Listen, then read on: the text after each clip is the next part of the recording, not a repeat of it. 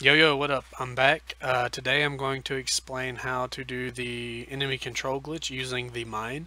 It's probably the easiest enemy control glitch to do in Fire Emblem 7. Uh, Effectively, it allows you to take your enemy's turn that they're currently on, and you can do whatever you want during that turn with their unit. So, first let's see how it's done.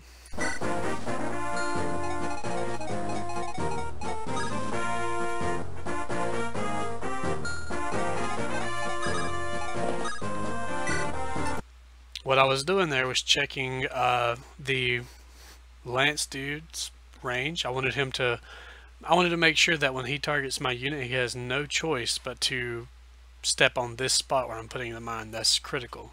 You want them to trigger the mine.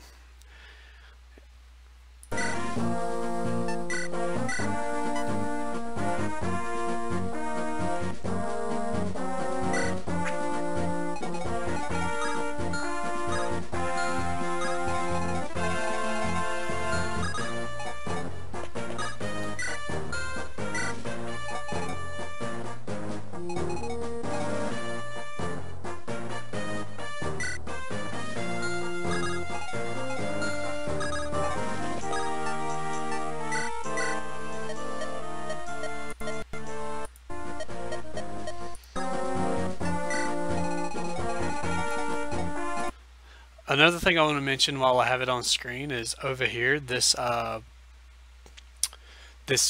flag or this little tree stump that you can knock over. It also creates an action tile, which is the same thing that we're doing with the mine, but I don't know for sure in Fire Emblem 7 if you can use these action tiles to take control of enemy turns or not. I know in Fire Emblem 8 you can, but I'm not sure if it works as an action tile in Fire Emblem 7 the same way.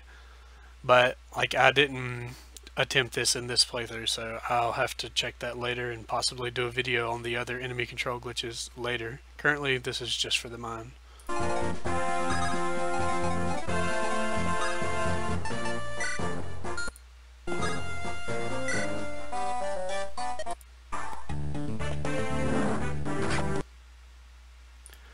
Alright, what I did there is as soon as the enemy triggered the mine, when he took damage, I soft resetted the game.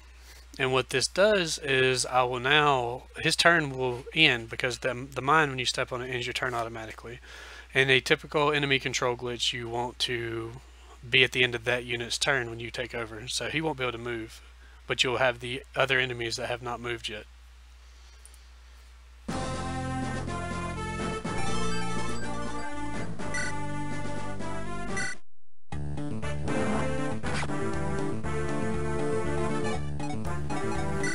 As you can see, they are not doing anything, so now I can control what they do.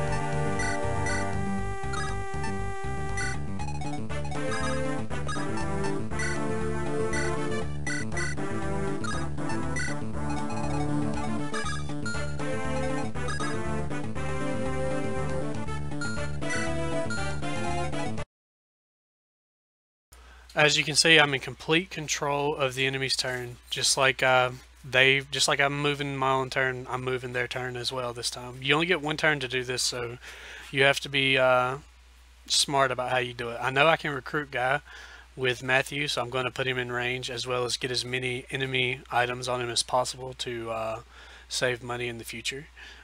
I only use the mine glitch on this board simply for content, and this is the earliest board on chapter 13 that you can get a mine. So, like I said, you may be able to use the slag up there, or whatever it's called, the log you can knock over as an action tile, but I'm not exactly sure about that one.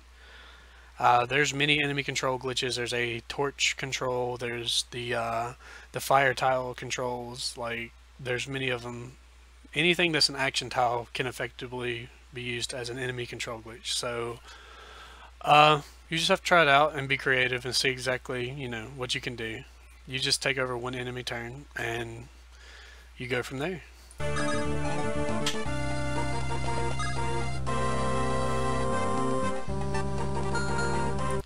Also, the enemy can supply with Merlinia, so if you ever set it up to where he's in range, you can just dump items straight into him.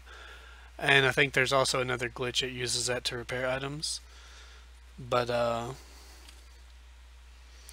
pretty much I think that about covers it. The mind control is the easiest enemy control glitch to do. The only other recommendation I would have is when doing enemy control glitches, make sure that your animations are turned off, so that the battle animations are turned off, because it makes it just slightly easier to do.